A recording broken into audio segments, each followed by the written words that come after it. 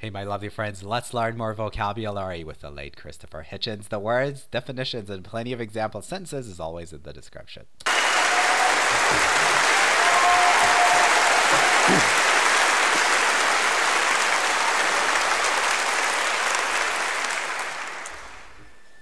Thank you, Your Reverence. And the first word of the day is reverence, but let's talk about the verb form first, which is revere. To revere someone or something means to respect them very much. Another good word to learn here is to venerate. The noun is pronounced differently. It is reverence. So he says, thank you, Your Reverence, is kind of like saying thank you, Your Honor. So revere as a verb, reverence as the noun. For that suspiciously terse, grudging introduction. For that suspiciously terse, grudging introduction. So just a couple of good words there. One is terse. A terse response is brief and could be interpreted as impolite. So if I asked my friend a question and she went, no, that might be a terse response. A grudging introduction perhaps contains some nice words, but it also suggests that the person does not want to give the speaker any compliments, really. So they do that despite themselves, grudging. Thank you, ladies and gentlemen, very much for coming. Thank you for laying on an evening of weather to remind me of my English boyhood.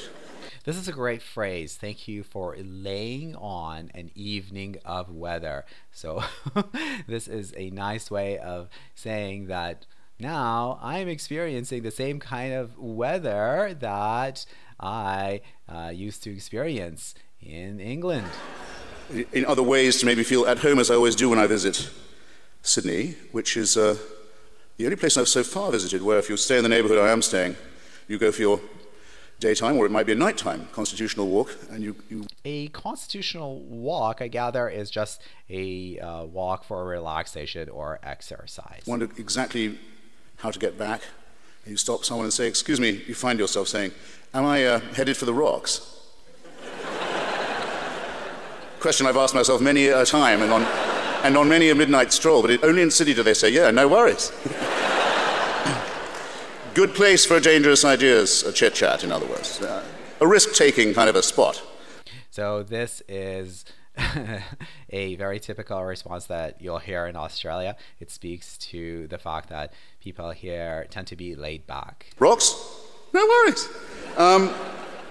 I'm sorry for that reason, partly for that reason, to have missed your darkness at dawn moment the other day. Because a lot of my early training in the apocalyptic came from the study of Australian letters.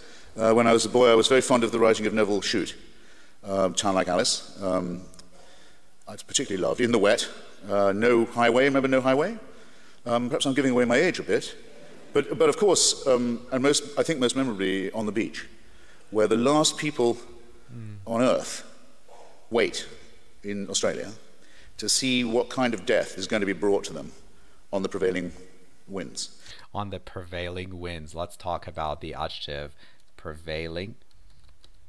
Okay, so we typically use this word to refer to views or ideas that are shared by many, many people, but prevailing winds are strong and dominant. There were lots of ways, I now realize, tons of ways in which Neville Shute couldn't write. But he could write about the inevitable and about the possibility of extinction. In other words, that nature might not know we were here. The great challenge to our self-esteem, to our solipsism. To our solipsism. Okay, so this is a good word. Solipsism. Yep, spelling is a little tricky, but I think I've got it right. Solipsism is the state of being obsessed with yourself. So we tend to use this word to carry a negative connotation. The adjective is solipsistic with a different stress pattern. Could be a point in evolution where evolution that hadn't noticed we'd arrived wouldn't even notice that we'd gone either. And beautifully done, as some of you will have seen by Stanley Kubrick on the screen, where as the inevitable gets nearer all the time, the churches decide it's time for a moment of uplift. And out come the Salvation Army girls with their tambourines and their tins, and the churches throw open their doors, and there's a big banner saying, repent. There is still time, brother, it reads. Okay, so I'm just going to end today's lesson with the word repent. In the religious context, sometimes this word is used to talk about admitting that you have committed sins and you may want to mend your way, do things differently to atone for your sins. We pronounce this one repent. Anyways, I sincerely hope you have learned at least one or two words with this video lesson.